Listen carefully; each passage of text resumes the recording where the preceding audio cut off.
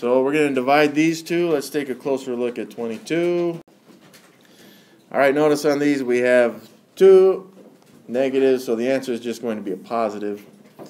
But we also don't divide fractions, so we really have an 8/9 times 4/3. And that would give us 24, sorry, not 24, but 32 27ths, which can be simplified.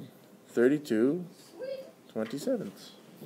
I don't know what this is as a decimal. I assume it repeats, which means you'd have to use bar notation. I would just leave it in this format. 23, we got 6.3 divided by negative 0.7.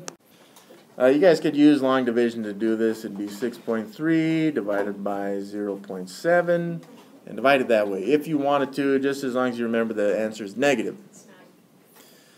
Otherwise, you could do 6 3/10 with the fractions divided by 7/10, like this.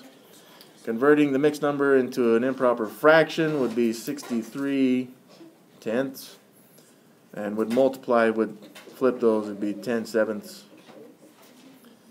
Some of you guys know to cancel the 10s out there, which would be 63 divided by 7, which some of you guys know to be 9. Now don't forget this is a negative because there was one negative in this problem, so it's a negative 9er.